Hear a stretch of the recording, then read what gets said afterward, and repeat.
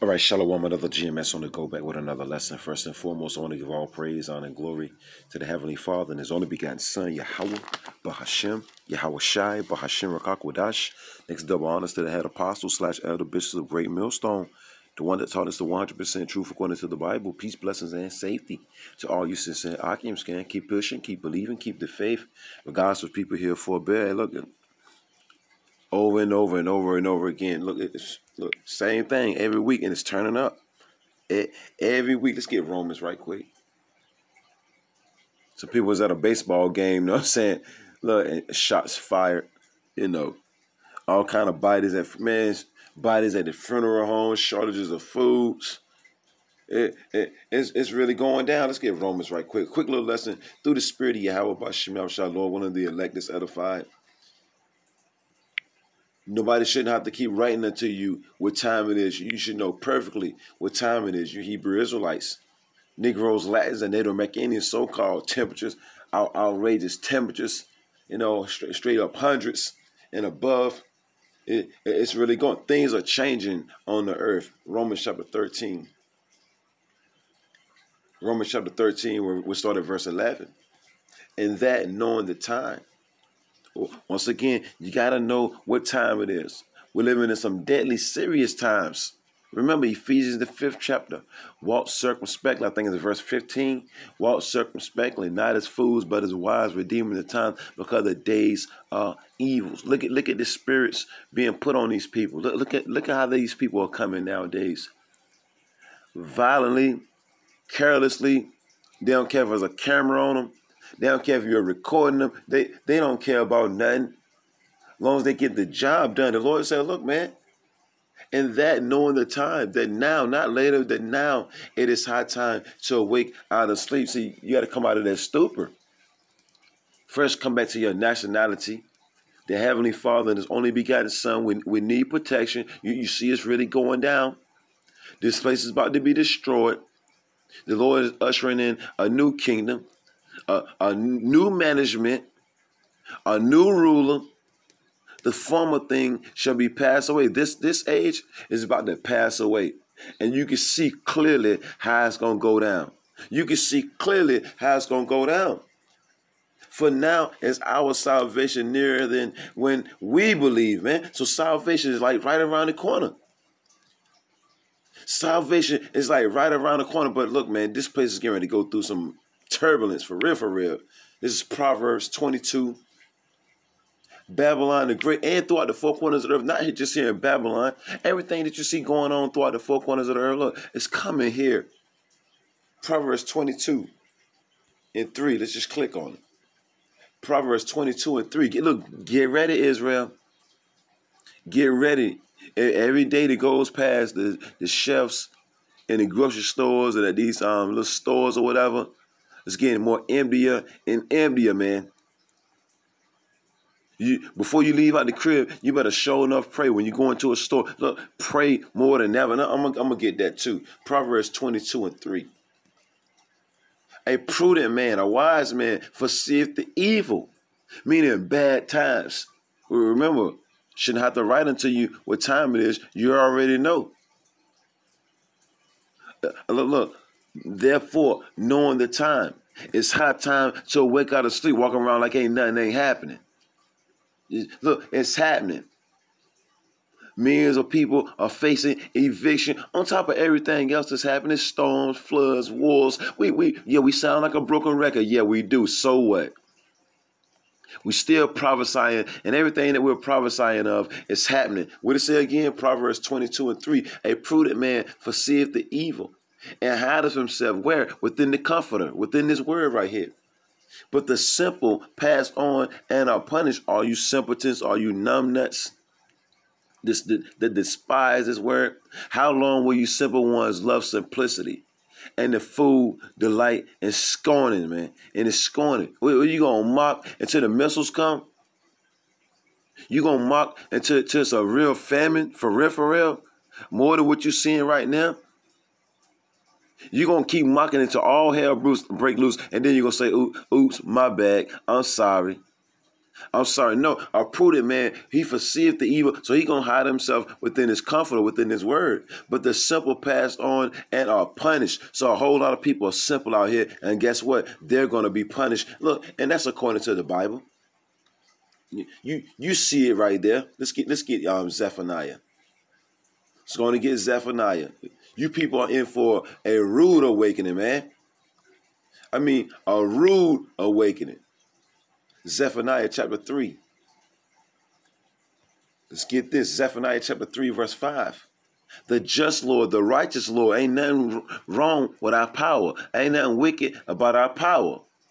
Look at this. Off-duty officer involved in deadly shooting outside Kansas City bar. Another one.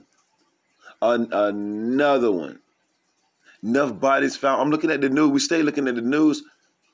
Massive little Russian rocket attack destroys apartment building. They're leading at least 18. Zephaniah chapter 3, verse 5. The just Lord, the righteous Lord, Yahweh Bahashim Yahushai, is in the midst thereof. He will not do iniquity. Every morning doeth he bring his judgment to light. 80-year-old man charged out the plowing van into a crowd of runners at Grandfather Mountain. An 80-year-old man. These people got spirits on them, man. Old and young. You got an 80-year-old man plowing into a bunch of people. You know what I'm saying? At Grandfather Mountain. Look, we got this scripture right here is speaking volume, man. The just Lord is in the midst thereof. He will not do iniquity. Every morning doeth he bring his judgment to light. So judgment going forth each and every day. He faileth not, but the unjust knoweth no shame. All this judgment going forth. Every time you watch the news, it's something different every morning. It's something different every evening. And it's something different every night. So things are constantly happening on the face of the earth. And who's orchestrating it all? The God of the Bible. You guess if you don't know, now you know. If you don't know, now you know, and we'll just prove it right quick according to the Bible. Isaiah 45. We're just gonna prove it right quick. Isaiah 45 and 7. I form the light and create darkness. I make peace and create evil, meaning these bad times. I, the Lord, Yahweh, Bahashim Yahushai, doeth all these things. Look at all these homeless people nowadays, man. I mean, it's really outrageous, man. At first, it was like kind of behind the scenes. You can see it just a little bit. But now, man, no matter where you go downtown, homeless people everywhere. You go to the park, you at the bus stop, laying all in front of the stores. Laying every damn well, man. It's really going down. Why? Because the wicked is ruling. Let's get that right quick. Let's just get it. And it ain't getting no better here. All right?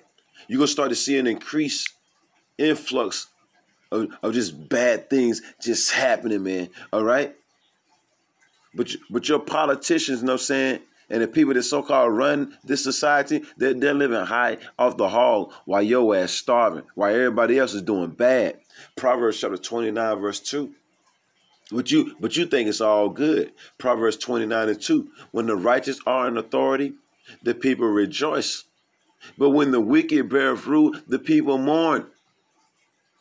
So long as the wicked is ruling, you're going to continue to mourn no matter what year it is, no matter what season it is. Heat wave in Texas is driving up demand for power. So that means your light bill going up. That means it's getting ready to be blackouts throughout these different cities and states, man, and countries, man.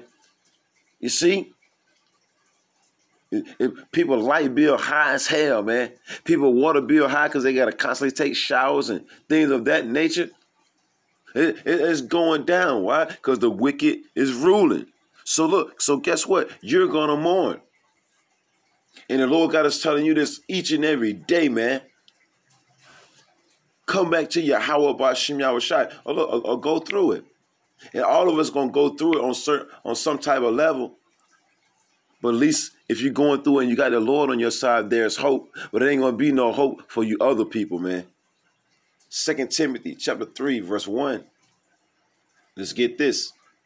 This know also that in the last days perilous times shall come. Perilous times, man. serious, dangerous, uncertain, man. People don't know if they're going to have some food one day or starve the next. Have some lights or be in the dark the next. Have some water, go without shower the next. You don't know. 1 minute you're alive, next minute you're deleted. 1 minute you're doing well, next minute you're wounded. You see? Because we're living in perilous times. I'm looking at the news now. Shit, shots fired off at the baseball game. We all know what time it is. Let's get Ephesians right quick, and I'm gonna wrap it up after this. It's a fearful thing to fall into the hands of the living power. Just giving you warning, early morning warning from the God of the Bible, Ephesians chapter 5.